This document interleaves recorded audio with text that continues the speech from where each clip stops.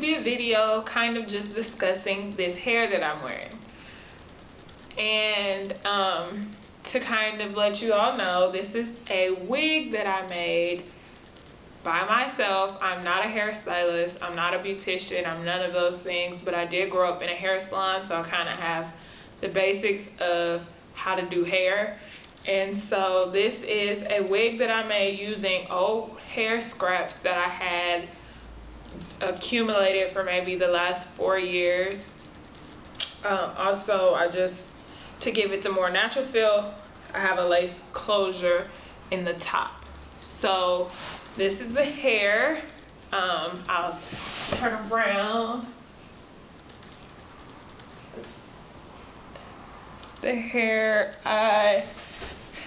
was all kinds of different colors, and I kind of dyed the top black brown, and then I put a cellophane in it, which turned out to be like a teal color, and I kind of wanted more of a blue, but that was my mistake. I bought Aquamarine Adore cellophane instead of Indigo Adore cellophane. My mistake. But I'm very happy with how the wig turned out. It's very full. I can't give you a exact estimate on how much hair I used because it was hair scraps and I kind of just was piecing hair together.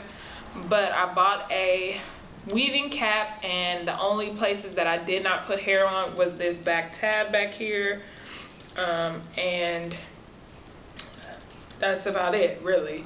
I put hair all the way up, leaving the back tab out. So you can imagine about how much hair that is, and I still have a lot of hair left over. So I'm thinking about making another wig. I will have to buy a lace closure because I want my realness.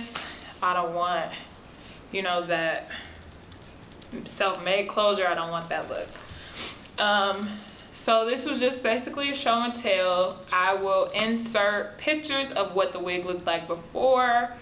I didn't think to film it as I was doing it because it was like an impulse thing for me to do. However, I have pictures of when the wig is done pre-colored. So the hair has been colored and cut to this shape, and I love it. So this will be my look for like the next few weeks until I get bored and decide to either purchase some more hair or do something different. So yeah. As you can see here, this is the completed unit. It was a light brown, black, and I just dyed it black and put the cellophane on it.